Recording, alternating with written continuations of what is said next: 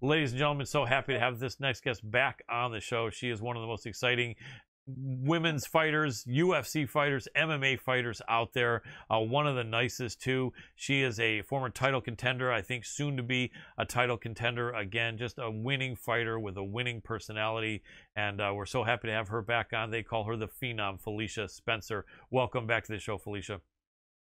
Well, thank you. Quite an introduction. It's great to be back on. Well, you're very welcome. It's my pleasure, and I mean it, and it is an accurate one, so we're happy to have you.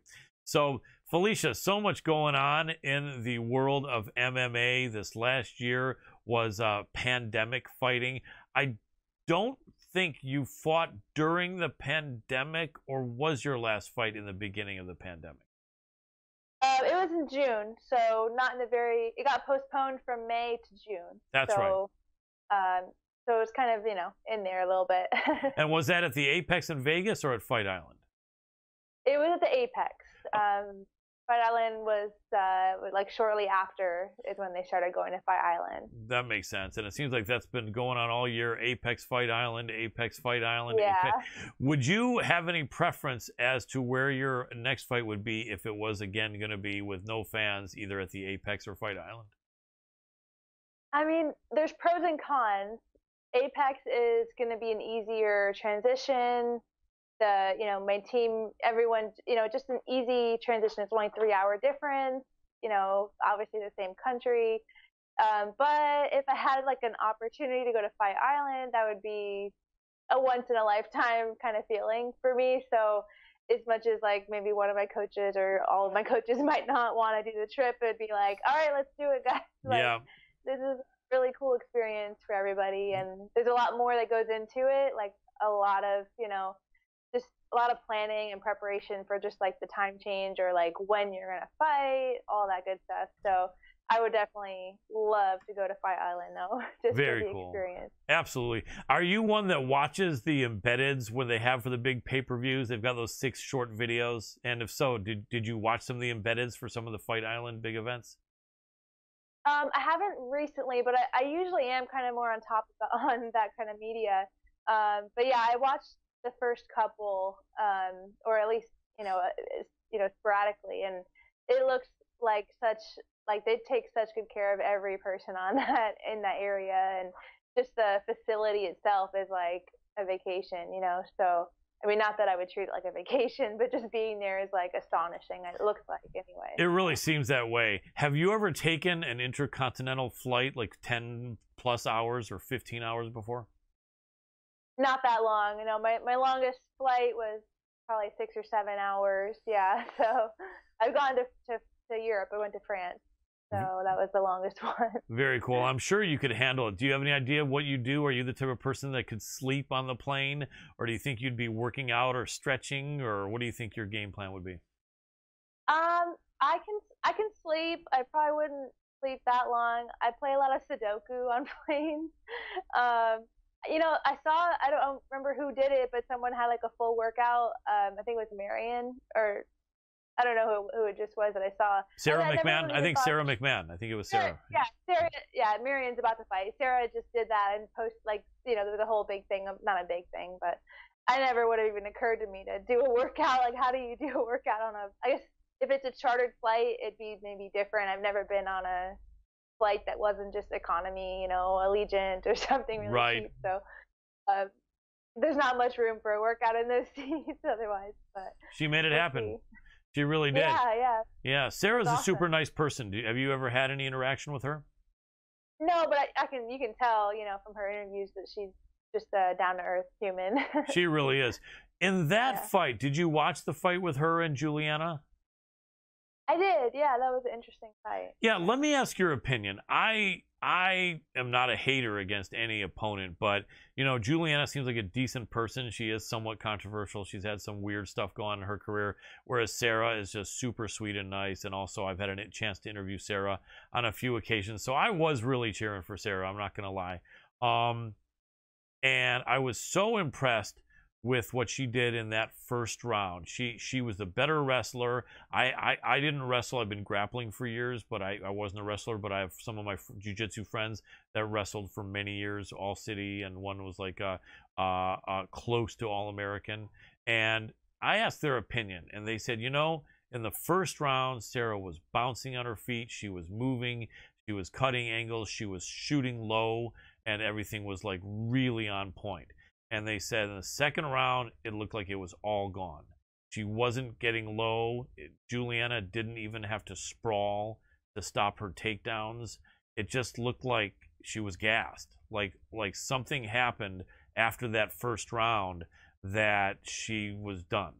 And this is not a criticism on her. Shit happens, and it's a long flight, and she's 40 years old. I understand, being I'm over 40 myself now, a 15-hour flight. I'm not a pro fighter, but probably an 8-year-old girl would be able to beat me up after a 15-year-old flight because I'm that old, you know? It just would be tough. What do you think? Do you think that is something that could have had that effect on her, or did you see anything as a high-level UFC women's fighter that could have happened in that first round that put a finish to that Sarah McMahon that we saw in that first round? You know, like, and the great analysis by you and the people around you, like, she had a phenomenal first round, and you know, it didn't even occur to me that maybe just the travel experience could have like weighed on her, and that's definitely possible. I mean, only she'll know, or if she'll even know, like, who knows really. You know, there's also credit to Juliana, maybe just her pace. Like, actually, a friend of mine mentioned that Juliana is just very like feisty, and Sarah's not maybe not acclimated to deal with how feisty she is, and then it maybe kind of just that maybe played a big part of, you know, what happened in the second round.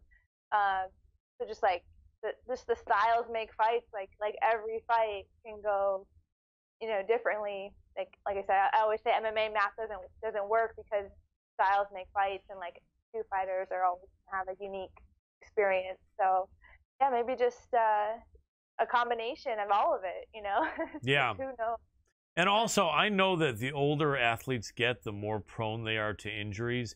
And unlike a basketball game where like you're probably not going to have too much tax on your upper body, your knees and your legs will be hurting probably, but in fighting you're doing so much and there's so much explosion. Is it possible that at 40, not that she's old and decrepit at 40, and she's an amazing physical specimen, right? But is it possible that she, in that first round, she strained a muscle or twisted her ankle or something like that?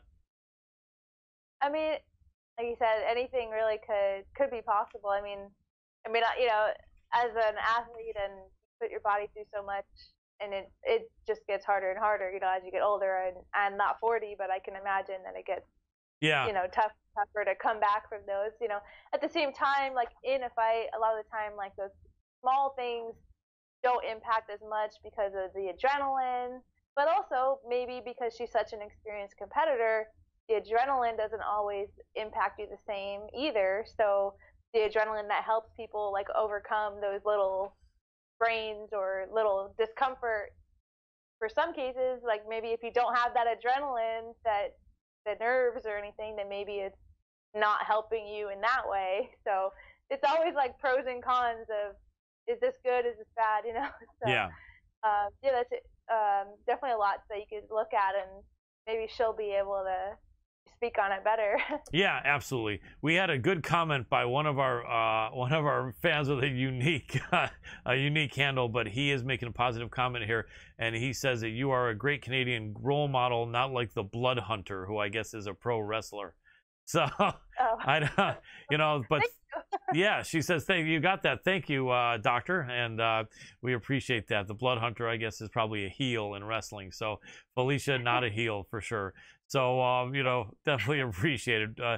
So I try to play like at the gym. I try to like, you know, sort of like talk shit or like, you know, play the heel like I'm gonna turn heel, and then it's a big running joke at the gym. Like secretly, I'm like actually like a jerk at the gym, and I, you know, mean to my partners, and one of them is going to come out one day and say that I'm just like a horrible person. I love it. And all of a sudden you turn heel in the UFC. Yeah. That would be interesting. That would be really interesting. Like, if I could pull that off, that'd be epic. But I don't know if I can keep a straight face for any of it. It's tough. You're such a nice person, you know. I have a feeling it might be tough, but you can do it if you want to do it. You know what I mean? And it would be interesting to see. It'd be interesting to see. So what's going on? You're in talks for some fights. I'm sure it's really nothing that you can talk about, or is there a list of opponents you could give us a hint that we might be looking at? You know, I wish I had more of a clue.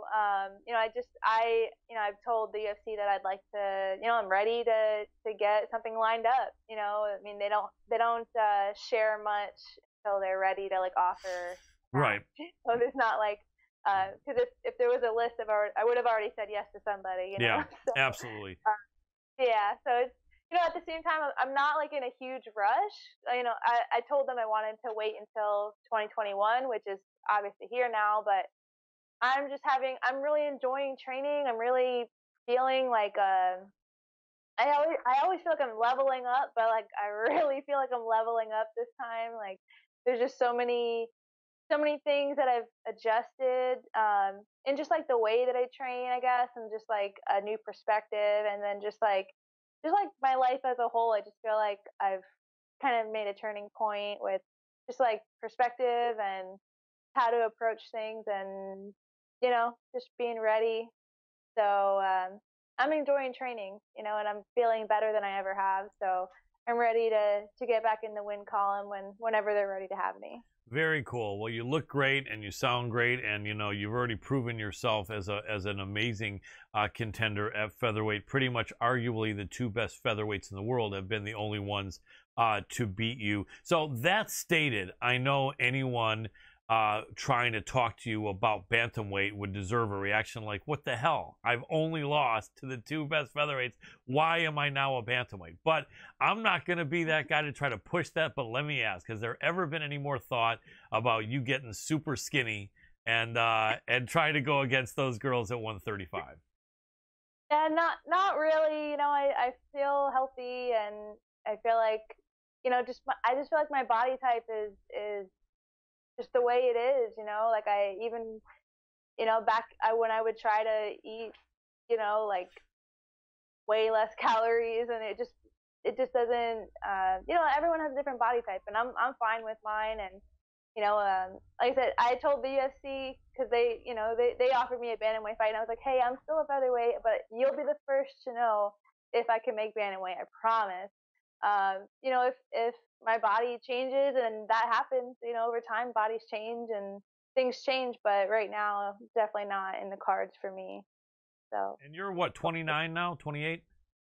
I'm 30. I just turned 30 in November. Happy birthday. Still a young puppy. Still a young puppy.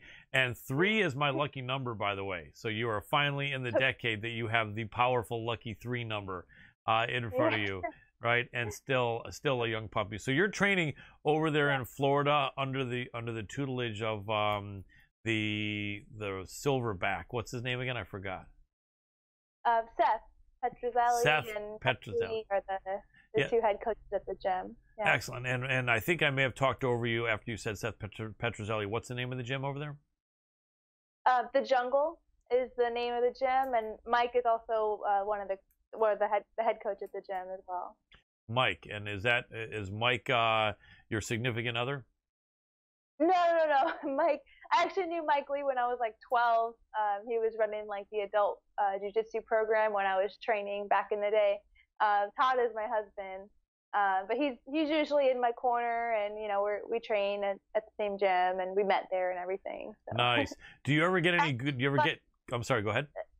So I would say, fun fact, Mike Lee's, our coach, his mother actually married Todd and I because she's a minister. Oh, that's awesome. Didn't come, or we had a very, very small wedding, so we laughed. We had like 6 people at our wedding, just our immediate family. And so we laughed at, you know, Mike, oh, your mom got to come to our wedding, but you couldn't, you know, because she married us. That's funny. I like that. It's a cool fact. Let me ask you, how often does Tyler come in as a training partner in a pinch? Do you guys have an agreement that if something happens where there's just not enough bodies or there's no bodies down at the gym, and can you call Tyler? Is he agreeable to being a training partner in a pinch, or is that something that's not a written fact, or is it something that he actually doesn't want to do? It's Todd, but that's fine. Oh, Todd, I'm so sorry, Todd. Sorry, Todd.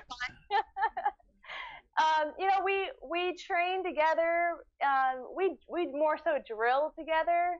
We have so many bodies, but we know how to work together. He's a bit bigger than me, so there's always like that factor of like I don't want to get hurt, especially in fight camp. So we're more prone to like work together when I'm not in fight camp, just because there's always that one freak accident that could happen with a bigger body. But and when I'm in camp, more like grappling, that kind of thing, what I do more with him on a regular basis. The sparring and stuff, like, he's just not the body type that I'm always looking for. So we don't go that often, like live going, but we drill all the time. Like we were just doing, like kickboxing class, like we'll, partner up and that kind of thing. So yeah, we have fun. We have fun in the gym together still. That's cool. Do you ever, this is a funny, silly question, but do you ever find like if you're cuddling with him that you feel like going for an armbar or a choke and you do it and you do it just for the hell of it? Not when we're sober. I love it. He says I'm a little too feisty when when we're enjoying drinks and stuff, but not usually. We're pretty good at leaving that at the gym, or he likes to pretend like if we're at the gas station or at the supermarket, like if I like grab him or get like a little half hug or something, he'll like throw himself into like a bad position and be like, oh, like I'm beating him, Nice. So nice. it's very, he thinks it's hilarious. That's funny. To be in that position. It's funny. That is. You know what I remember seeing on YouTube? I think this was made maybe like 5 or 6 years ago. There's a crazy video on YouTube where Kayla Harrison, the PFL champ, who also recently competed and won and in Invicta, I think. And she, I think, did this with one of the guys from Jackass or something. It was really kind of weird. It was almost like a little bit cringeworthy. But you have this setup where like this guy is apparently some kind of like a jerk, and he's constantly like walking over her and trying to get her to interact, and she's like throwing him every time. And it's like kind of brutal. I mean, obviously he's aware of what's going to happen, but like I was saying, it's a little cringy because it's almost like some of the people are looking horrified because she's literally throwing this guy almost full power on the ground, and she's a big girl. Have you ever seen that video?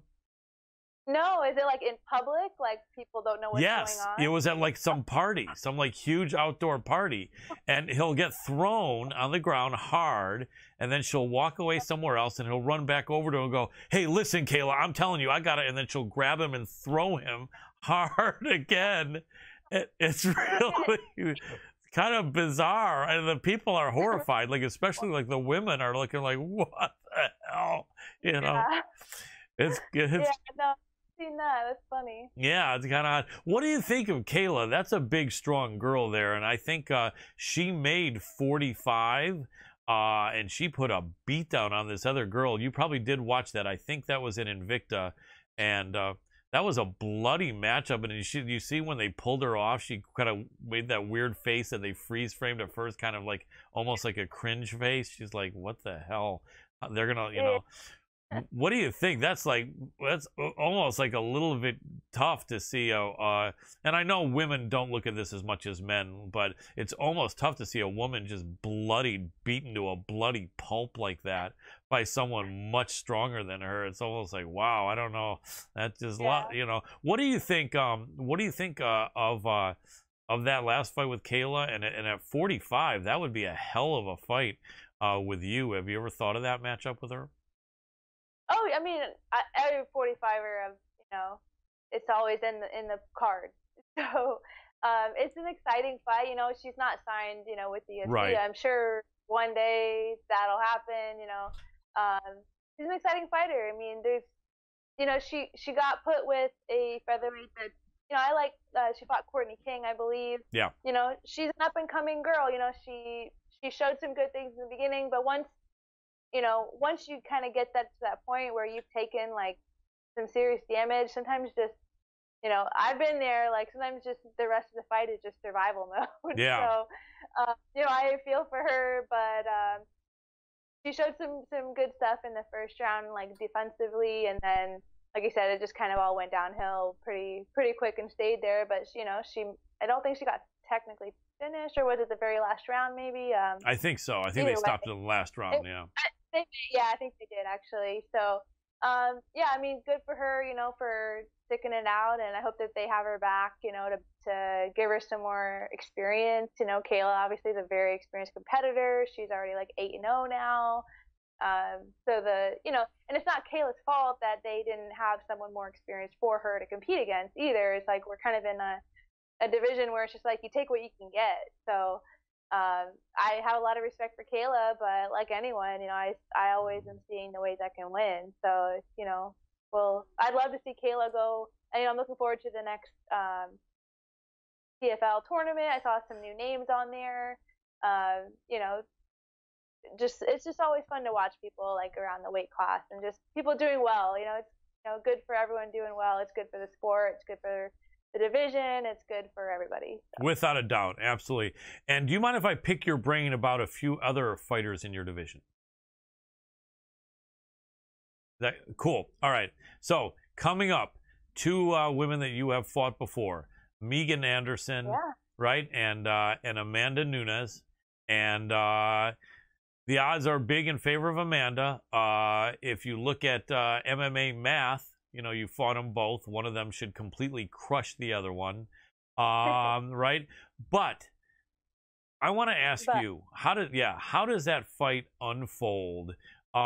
Is there any chance? And this is thinking, I guess, like a fan, not like a real fighter, but like a fan might say, what if Amanda says to herself, you know what? I'm just going to stand with this girl just to make it fun. I'm not even going to try to take it down. Is there any reason, is there any possibility that Amanda would make that decision to say, I'm only going to stand with a striker like this? And how does this fight play out? I wouldn't say that would be her. I wouldn't say that Amanda would make that decision to limit half of her game, only stand. I think that would be I don't think that's in her personality, fighting style, or her coach's style to win. Like she always says, I'm going to do whatever I need to do to win. And sometimes it's standing and sometimes it's on the ground. So I don't see that happening. But as, I always say, like I said before, styles make fights. And, oh, sorry for my dog. That's okay. And, I can definitely see the fight going either way, honestly. Obviously, Amanda has a lot of tools. She's dangerous everywhere. But, Megan is a different type of fighter, too. She hasn't really fought anyone with that stature. And sometimes it's just that what it always comes down to is just who's going to make the better decisions in the right moment. And again, things can change with one punch. Like once someone gets damaged, mindsets change, hesitation start, all the things that just pile up that can affect a fight. So, once you just start to take damage or if you second guess yourself, it changes the whole fight. So, Megan could land something and pull it off, and honestly, I'm kind of as much as I respect both women, obviously Amanda's the champ, I'm thinking in my head, like, let's go, Megan. Like, if Megan wins, that really sets up a nice little interesting featherweight division triangle that we have. And, does Amanda vacate her bantamweight title, or is she going to go defend it? And maybe I'll rematch Megan, or who knows what could happen, So that would be a pretty cool, twist if Megan pulls it off. So I'm kind of cheering for her as much as I just want it to be a good fight, I feel like I, maybe let down some my own expectation for putting on a really exciting fight with Amanda. Obviously things, things just didn't go the way I planned, and that's fine. I've accepted that, and but again, every fight is different, and and Amanda has amazing coaches. Megan also has amazing coaches, and I think that those, the mindsets, the game plans, like all of that comes into play, and it's those two women in the octagon, but they have all that coaching, all that the strategy behind them, on the outside of the cage too. And every time Amanda fights, everyone else learns from that. So, even my last fight with Amanda, Megan's team can look at that and draw from it and see openings. That's why being a champ is so hard to keep that belt, because everyone's analyzing everything you do or don't do in order to beat you. So it's always interesting for me, and I'm excited for it. I think it could really go either way. Absolutely, very well put. And I think it's going to be interesting. Also, it's funny because on the one side you can see a replay of the Jermaine Durandamy fight where Amanda just takes Megan down 8 or 10 times. The only difference is that well, actually, not a ton of difference. The height is a difference, and maybe Jermaine being a little bit more of experience, and Jermaine seeming to get her grappling on a little bit more, and was able to kind of throw up some triangles and do some other things on her back, which maybe Megan may or may not do.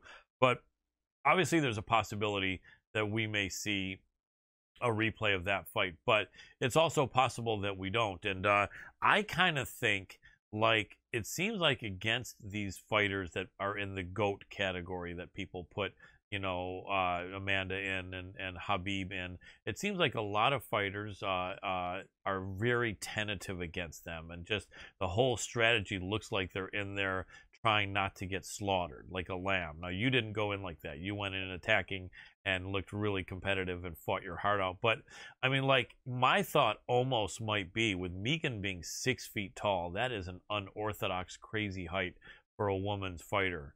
And even though Jermaine was 5'9", she was 2 inches taller than Amanda, or an inch. I think she was maybe like an inch or an inch and a half taller, 5'9.5". I think Megan's going to be like 4 inches taller than Amanda. And so my thought almost is that maybe Megan should, like, go out there for the kill. Maybe, like, as soon as that bell rings, Megan should just, like, not run across the ring, but just, like, start throwing like a windmill of stuff at her to try to knock her head off. Because I think that might surprise Amanda. But then on the flip side of it, if you start advancing really quick toward the better wrestler, right, they're just going to duck under and can easily take you down. But I don't know. I mean, like, is there such a thing as a fighter's camp and a fighter thinking, we want to make a statement right away? We want to go in there right away and get this girl's respect immediately. Is that ever a strategy, or what do you think? And what do you think about the fact that maybe should Megan try that? Could that be effective? I mean, I think it is a strategy that a lot of fighters have used, in the past. There have been a lot of, like, especially like flying knee right off the bat. I've Right. seen so many times, obviously, like the famous one with Jorge Masvidal. Yep. Or like Kat Zingano trying to do the flying knee on Ronda. Yep. Like sometimes sometimes it doesn't. Right. So Right. it's always like the risk, and those are the two examples for like the best case and the worst case scenario. So yeah, it's definitely a strategy that like people employ, and it's something that I don't know if that would be something that Megan does. I feel like she's pretty calculated in her Methodical. fights. Yeah. What she wants, that's her aim to be, and her coaching kind of, or her James is seems that way, like not like super risk heavy. So I don't know that they would, and like you said, maybe it wouldn't be necessarily the best idea, but like I said, it all comes down to, like, is that the decision that she makes, and then also what decision does Amanda make? Is it going to be like too late or too, it's it could always go differently every time you do it.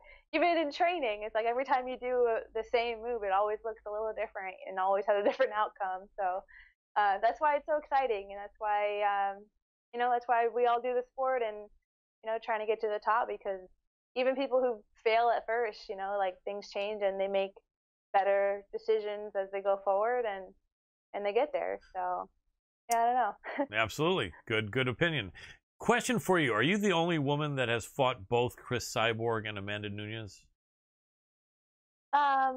No, I think Holly Holm might be the only other one. That's right.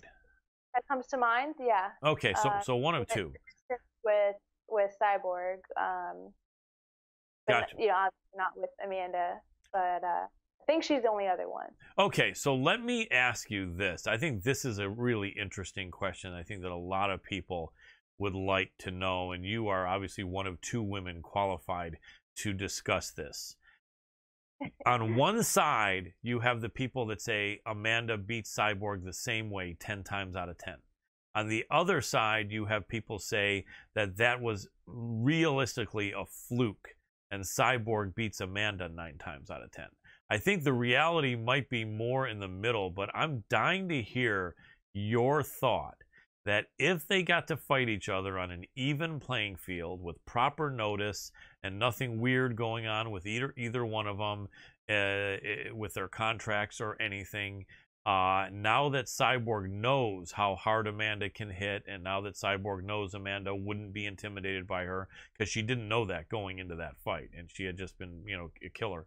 Although you did fight Cyborg really tough. But what is the reality in the mind of the phenom Felicia Spencer if those two women fought each other 10 times in an equal ground? What might be the results? Who wins how many times?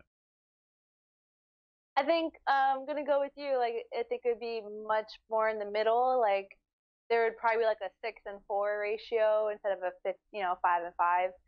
And I don't know who that would go to. Maybe I would lean Amanda. Probably lean Amanda like 6 out of 10 times to beat Cyborg. Because again, like, I just wholeheartedly believe, it wasn't necessarily a fluke, but they were both swinging. And in my opinion, when you're both swinging, it kind of is like 50-50 chance, but she landed first. So, great for her. And she obviously hits hard. So, yeah, I think they both have their strengths, and they both hit hard. They both could knock each other out. They both could submit each other. They both could win a decision. I'd probably lean Amanda, but I think it'd be really a lot more close than 9 out of 10 or 10 out of 10 for sure. Yeah, absolutely. Adjustments happen too. Like, how many trilogies have been 3-0? Like, not that many. There's always a, because of the decisions that people make differently and the mentality that you go into a fight with. So very true. Even if you're evenly matched, it really just comes down to, like you said, like I've been saying, like, what choices can I make that can best yours? Absolutely. Very, very good point. Quickly, did either one of them feel stronger in the clinch? Because we only have a few minutes left, so just want to throw a few questions at you. In the clinch, God, I don't really remember necessarily. I guess I had a lot more success with Cyborg, getting her to the fence, I'd say, and maybe that was just, I was maybe more in the moment with the Cyborg fight. Like, I'd probably say Amanda had either we weren't in that position as much because she knew maybe I wanted to be there, and that was her game plan to, like, stop what I want. Right. Or maybe, yeah, I'd probably say Amanda was either better at it or better at avoiding it. Right, right. She could have been quicker, maybe. Okay. Yeah. Let me, in the last couple of minutes, ask your opinion on some upcoming women's fights really quickly. First of all, are any of your teammates, either male or female, fighting in the UFC in any big fights coming up, or any personal friends of yours or acquaintances?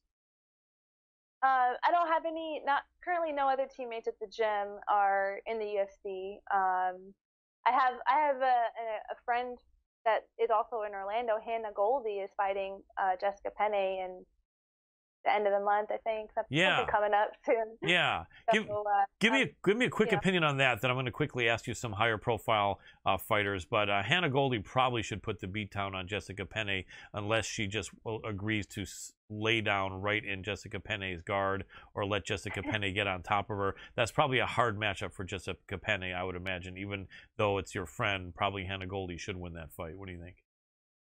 Yeah, I think it's Jessica Penne's really good too. She's very experienced and she's like scrappy.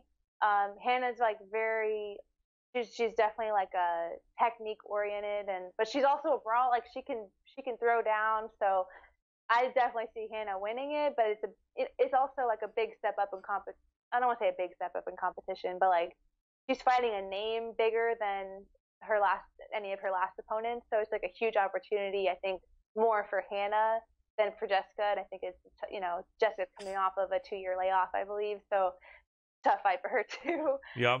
It should be interesting to see, how things turn out. But cool. I can definitely see, Hannah's driven and motivated and super strong and technical. So, I don't see any reason why she should lose. Yep. Absolutely. She's having enough. Nice. We'll cheer for her. Give me 10-second picks on these next ones. Macy Chasson this Saturday against Marion Renault. Oh man, that's a good one. I like both of them so much.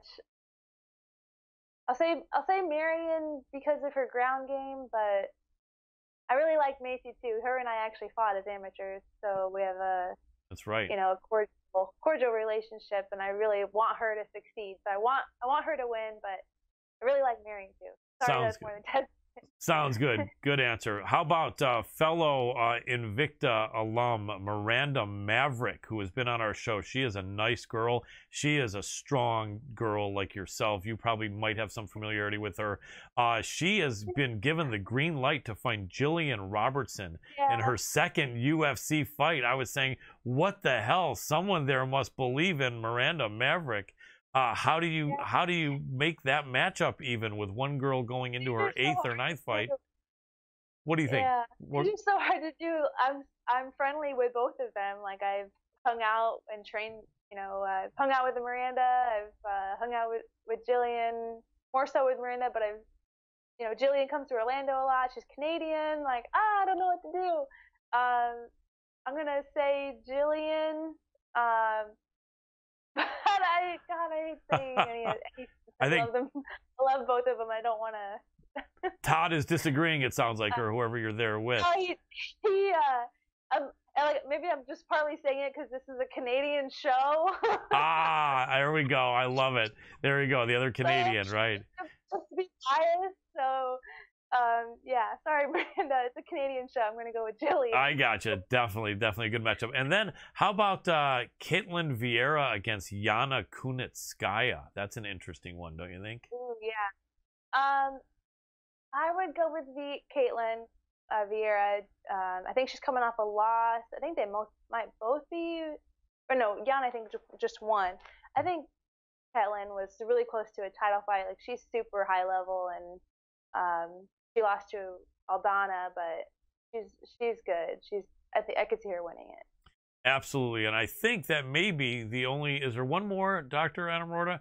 If you go a little bit back up a little bit to maybe this weekend, I think maybe I might want to ask you one more, but we'll go to back to the 6th. Back to the 6th. You're going down. You're going the wrong way. There we go. I appreciate it a little bit higher up. Even continue, and no, not that one. I think we have the next card. Okay, yeah. Okay, how about here we go. This one I'm really excited about. Break this down for me, even if it takes a minute.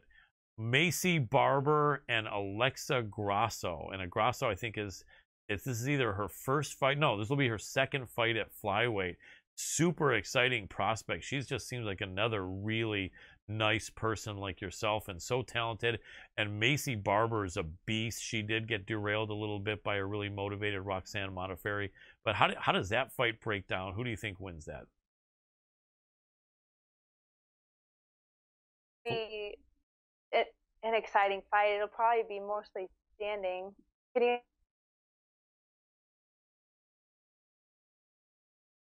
Felicia, are you there?